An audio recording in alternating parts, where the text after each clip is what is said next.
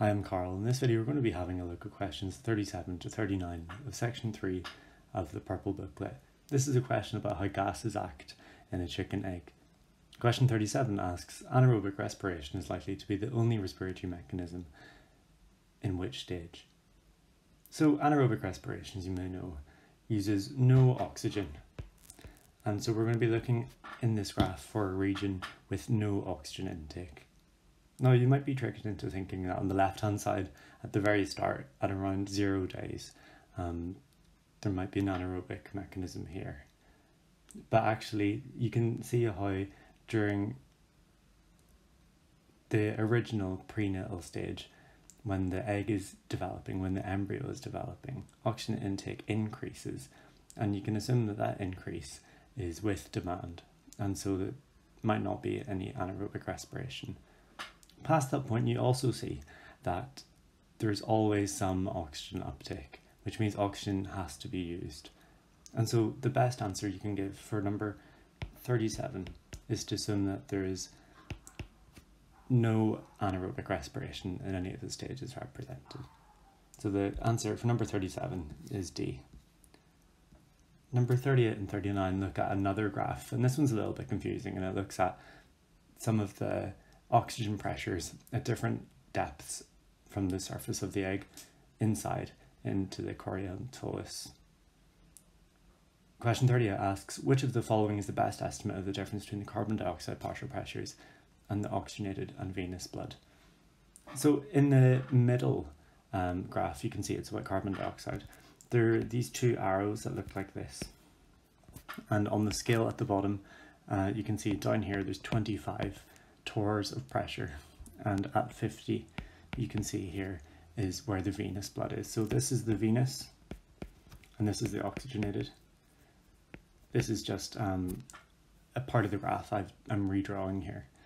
You can see that from the scale we can see that this would be roughly around 10 torrs of pressure difference, and so the answer for number 38 is A. It's really just knowing where to look for this one. For number 39, it says, considering the system described, which one of the following is possible for the normally functioning embryo at a point in the, and then it gives a few of the different options there. So let's go through them bit by bit, and this one's a little bit more involved, but let's have a look at A. It says, at a point in the bloodstream, water vapor partial pressure equals oxygen partial pressure. Well, you might have noticed that on the right-hand side, there's a graph of the water pressure, or the water vapor pressure at different depths. And at the level of the bloodstream, which is at the very bottom near the chorion-tholis, you'll see that there's actually no water vapor at all. At that pressure, it's in liquid state. So it can't be A because there is no water vapor to have a pressure. So A isn't an option. What about B? In the bloodstream, oxygen partial pressure equals carbon dioxide partial pressure.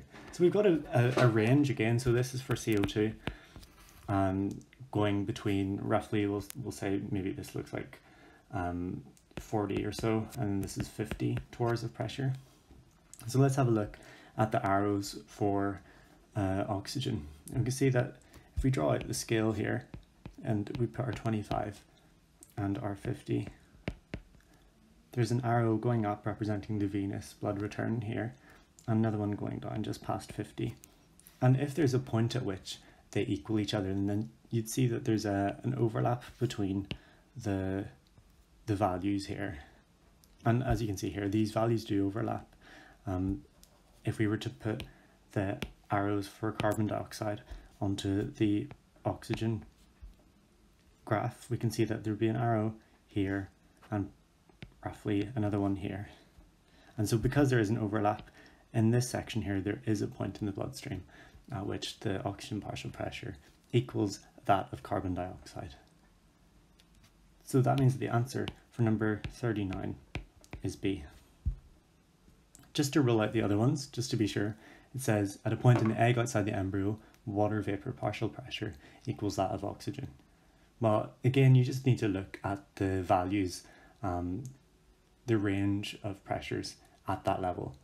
And you can see that the oxygen partial pressure outside the embryo, and that is beyond the membrane, is going to be greater than 100 for the entire depth. But then for water vapor, it's always going to be less than 15 because there's no overlap between those ranges. There's no point outside the embryo where the pressures equal each other. The same is true for D, where the oxygen partial pressure equals that of carbon dioxide. Carbon dioxide's range is between 0 and 30, and for oxygen, again, it's well above 100 the whole time at that depth. So there's no overlap between those, and so we can be sure that the answer for number 39 is B. I hope that helped. Thanks for watching.